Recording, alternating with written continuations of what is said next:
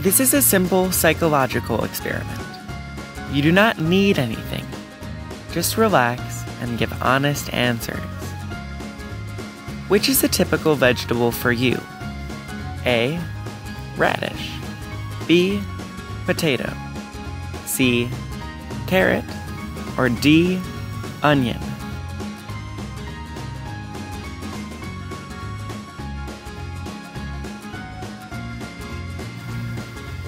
Most people say C. Carrot. Another question. Which is a typical bird for you? A. Robin. B. Owl. C. Parrot. Or D. Penguin.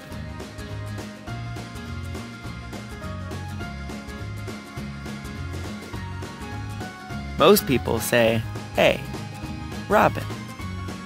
Another question. Which is a typical tool for you? A. Crowbar.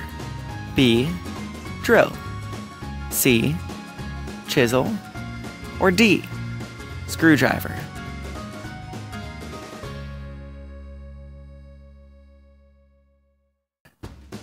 Most people choose D. Screwdriver.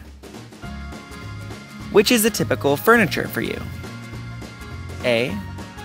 Chair. B. Sofa. C. Refrigerator. Or D. Cupboard.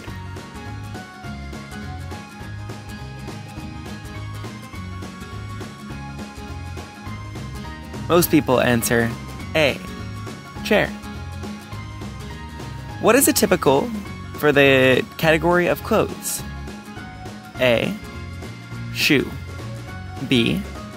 Tie. C. Pajamas. Or D. T-shirt.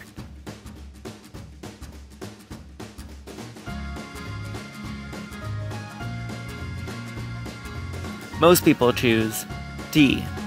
T-shirt. What about you? Did you always choose the most typical thing, or did you differ?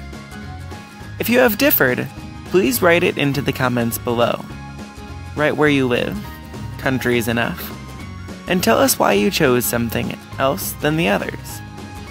In this way, the data can be used to improve the linguistic theory of prototypes. If you chose the typical things, please let us know too, so it can be seen how strong the prototypes are. Thank you.